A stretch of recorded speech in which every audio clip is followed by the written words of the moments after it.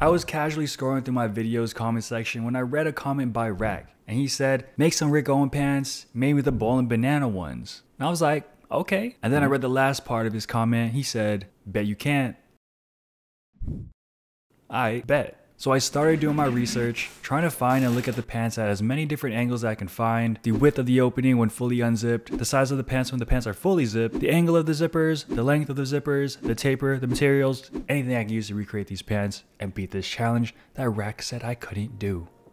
This was a joke, by the way. Thank you, Rack, for your suggestion. But today, I'm gonna work on these thrifted trousers that are actually too big for me on the waist. They're a size 36, which is 3 sizes too big, but is essential since I wanna make these pants high-waisted. So the first alteration that I have to do is to bring the waist down enough so that it'll fit comfortably right below my belly button. I marked on the waistband where the middle is, and the 2 points where I want the waistband to conjoin to make the new waist size as a reference for later. I'm not sure if all trousers are made like this, but the back of the waistband was only held down by a few stitches on the back seam. Now this was super convenient for me since I wanted to make these alterations, so maybe for future projects, Dockers might be the way to go if I have to work on trousers. I separated the waistband from the back panels just enough for me to take it in, and then started separating the middle back seam all the way down to almost where it crosses the inseam. I then joined the edges together and drew in the guideline for the new seam. This right here is how I'm going to resize the back panels, hopefully it works.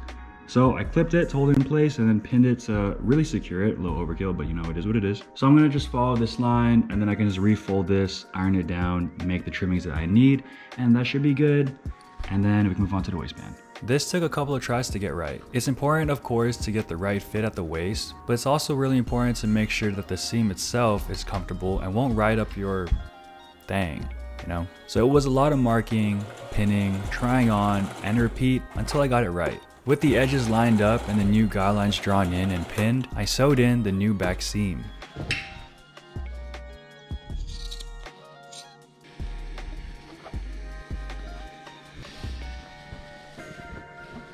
I didn't want to do anything complicated for the waistband adjustment, so all I did was cut the waistband straight down the middle so that all I have to do is overlap the 2 ends, making sure that it's the same size and is lined up to the newly altered back panels. I decided to hand sew the 2 ends together. It definitely would have been faster to just use my sewing machine, but I honestly just felt like hand sewing at the time, so that's what I did.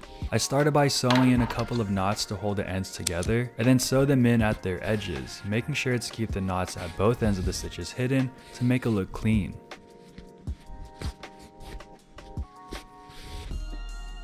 Okay, this part was a little confusing, but I think I got it figured out. So basically, where the zipper starts is going to be where the narrowest part of the pant legs will be, because I do plan on tapering this to about 8 inches.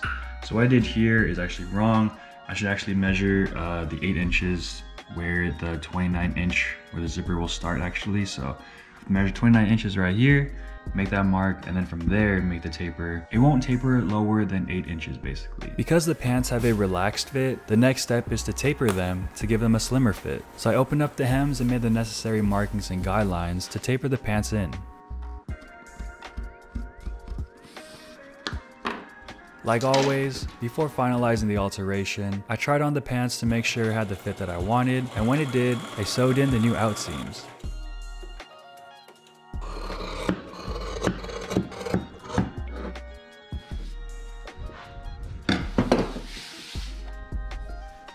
Okay, after going back and forth with a lot of different things, I came up that you're supposed to add, or we have to add in an extra 6.75 inches to both panels to add the extensions, and then from there we can start adding in the flare extension. What is it even called? I set aside the base trousers and brought out the spare ones I thrifted so I can cut it up for the extensions. I measured the length plus the seam allowance of how much I wanted to extend the pants and cut them out at the bottom of both pant legs, giving me 2 equal front and back panels for both legs on the main trousers.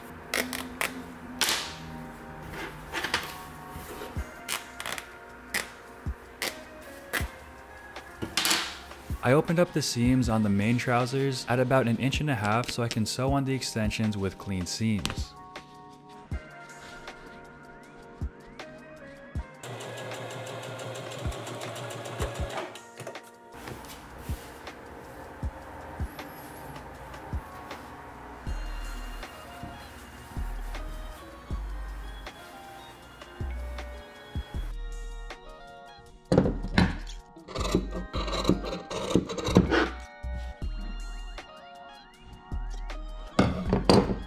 Especially since these pants are really long and would probably be dragged on the ground a lot when worn, I hemmed both pant legs to prevent fraying and to seal the seams.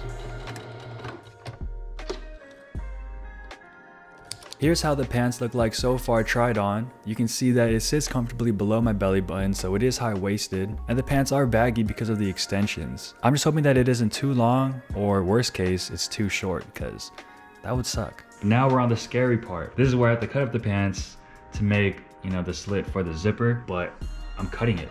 I only have one chance at that. And if I mess up, I ain't doing this again. But the zipper's gonna start, like I said, right here.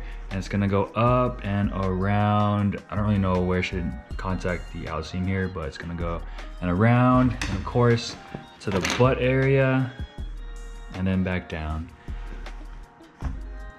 Yeah, I'm kind of nervous. You know, the easiest way to get over being nervous is to just do it. You've done enough thinking, just do. I ended up using two different sizes of zippers. One size was 24 inches and the other was 29 inches. I probably spent about an hour and a half trying to make sure that I got the placements right for each zipper. It was a lot of marking, pinning, unpinning, then repinning, then trying it on to make sure that it looks right. It was a lot of work, but this part is one of the most important parts of this DIY, so I definitely didn't rush it. One of my main goals here was to make sure that the zipper going down my leg never scrunches up when I'm either sitting or standing, which also took a lot of trial and error. Originally, my plan was to cut a really long line from one end of the pants around to the other side like that. I think I'm gonna cut out 3 different lines. So I'm gonna start right here, cut this up, then leave like a little gap right here, and then I can move on to cutting this one right here all the way around, and then do the same thing on this side here all the way to here. And I think this way is a lot safer too, because then I can really just cut the length of the zipper rather than accounting for 3 at the same time. But now we're gonna start cutting out the pants to add in the zippers as well as the extensions. When you're cutting, it's always better to have cut too little at first rather than cutting too much, because you can always cut more, but you know, you can't uncut what's already been cut. Reality is kind of crazy, right? Alright, so the first cut has been made. Now for that flare extension panel, whatever it's called, I think I have to make it in like this shape, where you can see it cones out starting from the top and it's at a slant. Then when it hits 29 inches or the end of the zipper, it goes straight down. I cut out the pant legs from spare trousers and separated them at the seams so I can sew them together to extend their lengths since they weren't long enough.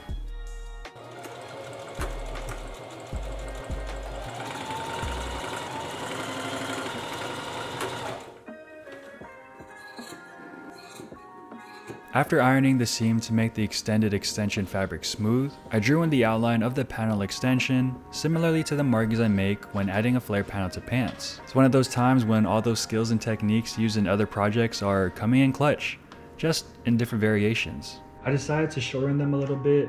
They were just way too baggy, honestly. They're pretty much unwearable, but I was looking at pictures, different angles, of course.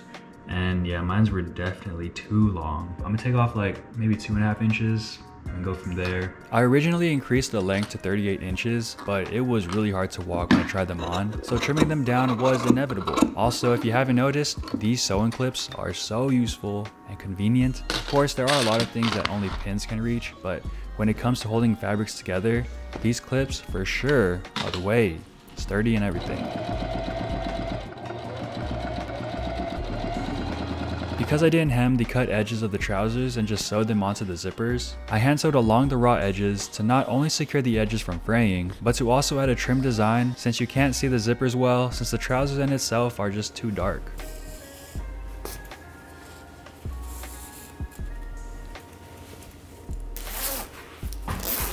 The extensions, on the other hand, I folded the edges before sewing them onto the zippers so their edges won't fray. The process for the zipper on the butt area was the same as the legs. I pinned the zipper in place, marked the cutout line, and sewed the zipper in. This area doesn't have an extension on the inside, so yeah, everything's gonna hang out when it's unzipped.